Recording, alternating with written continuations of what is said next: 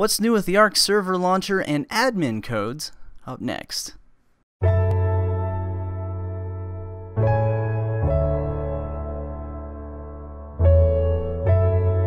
Hello everyone and welcome back to another fantastically short tutorial in 10. I am your host, the Therapy Gamer, and in this video we are going to be covering the updated ARK Server Manager, or now it's called ARK Server Launcher, and those pesky admin commands for your personal private ARK server. First off, you guys, to get this out of the way, if you have not checked out the previous video for creating the private ARK server and port forwarding, then do so here in one of these little annotation bubbles as it pops up here. And please, please, please, if you have any comments in regarding port forwarding or how to set up the server in the first place, be sure to check that out and leave a comment on that video. That way we keep everything nice and organized and everyone's happy. Alrighty, you guys, first things first, we're going to jump right on into the ARK Server Launcher and check out some of the fun new stuff that's available on this. As you can see, it's a brand new white and blue background, gorgeous looking little app that they've come up with here now. And to start off with, this is the first screen that you're going to get. You're going to see server, then right below it server. That way you know everything's kind of in the right spot. You can pop up your old profile, and all that fun stuff should run perfectly fine with this. All you're having to do is just open up the, let's see, it's got kind of like the Windows 8, Windows 10-ish feel. You can pop it up in your profile there if you want. We're not going to mess with any of that because I don't think I have anything set up with that yet. Which you don't need to, is what I'm getting at with it. So, first things first, as you can see, you have your host name, your server port, the query port, all the fun stuff that you're needing to get all that running, maximum players that you have in your that you want to have in your server, and of course, I think the more people that you have in your server, of course, as I stated in the other video, the more beefier your computer has to be. Then also a message to all domain users up over here in this top corner.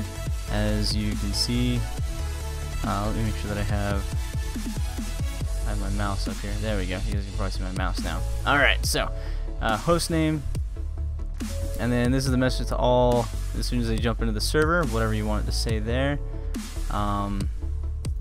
And you can have it customized, whatever you want, set of rules, all that fun stuff. Duration of time, this is in seconds is what that is. Player locations, crosshairs, global voice chat, proximity chat, no HUD, no tribute download, hardcore mode, third person, all stuff you can add on there. Obviously I have my admin password and my server password. Excuse me. I have my passwords blocked out so you guys can't see any of that. Now this is a cool fact or little thing that they added into is the recon enabled. The recon enabled that they finally have put into the servers.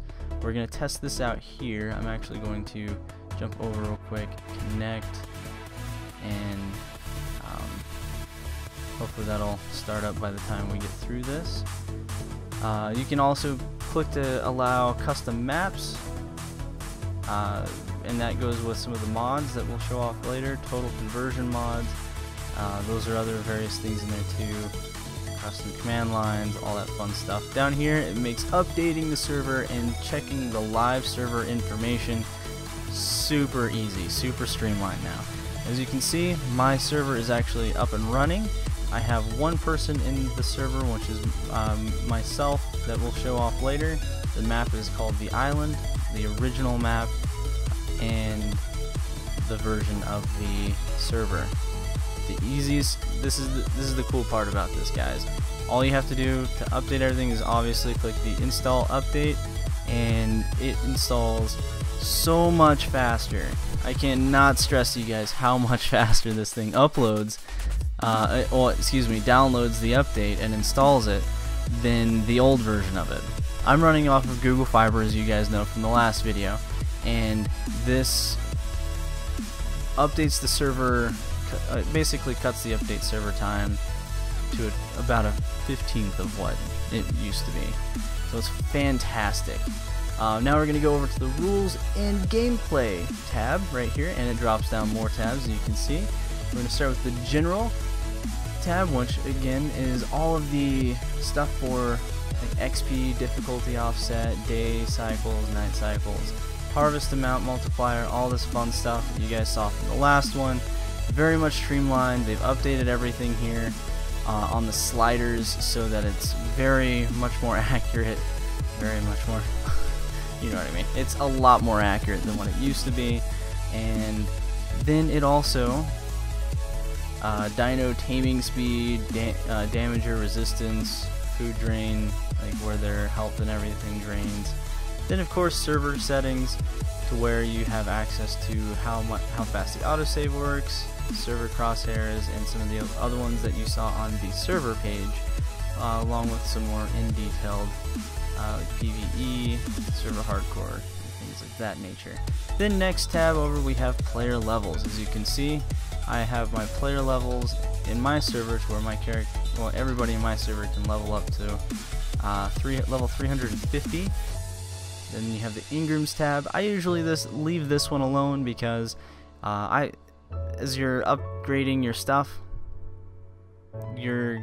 this just messes with when different Engrams unlock and funny things of that nature. So it makes it just nice and easy, streamlined along all servers to see what you've got unlocked and what you don't. And you can tell what levels you have. You can specify what levels that you want them to be unlocked at, how much Engram points are going to cost you, that sort of thing. I have not tested it yet, you guys, if it works with live update on this version of the server manager yet. I will do that, and I will post in the description below after I have tested that out if that works. I know that was a question we got last time, but again, I haven't, I just literally thought of it as I was recording this video. So next up we have Dinosaur Levels. Dinosaurs can level up to level 120, and you can go infinitely with player levels and dino levels in here too, you guys. So it's really cool. And then Dino Spawns. You can edit all of the different dinosaur spawns, how much or how often they spawn, and how many they spawn, percentage spawns, all that fun stuff. Then this is the raw input, where you can basically copy and paste your files from your old servers into here, or show the program where your stuff's at in there too. So it's super easy. Then over here is the cool mods tab. So any of the mods that you guys have in the, any of the mods you guys want in your servers that pop up in the Steam workshop, they all show up here, and you can basically click on each of them. I have a couple of them added over here, and then you just click install, update, activate. Done. And then of course, to make sure that they work, you need to make sure you have the total conversion mod clicked and the custom map, or I don't know if the custom map mod one's important on this one, but I know the total conversion mod is probably what's required to get that to work. So outside of that, yeah, those are the three main tabs. Up next is going to be the admin command. So we'll jump over to the game and we'll show you guys some of that real quick. So as you can see down here, little black bar. Now I already have it typed in, but you're gonna type in enable cheats space and then your admin server password, or excuse me, your server admin password. And so you see mine will be like right there, boom, and then you can type in whatever codes you want after that.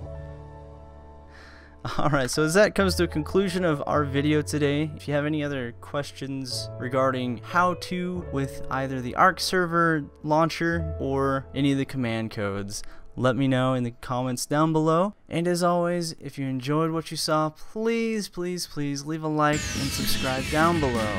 Make sure you guys check out some of my other stuff, and we'll see you guys in the next video. Bye!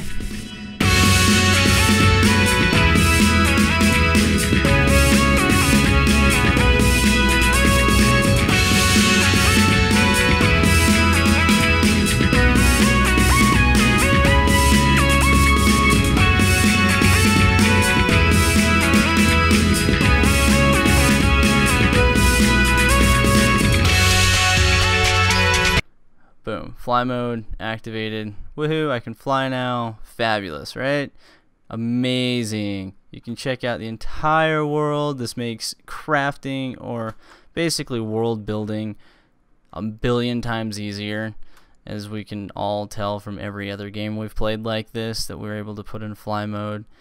And yeah, the only trick with fly mode, you guys, is that obviously, well, it's not obvious, but for instance, we're gonna touch the water. Boom. Oh crap, we're in the water. We can't fly anymore.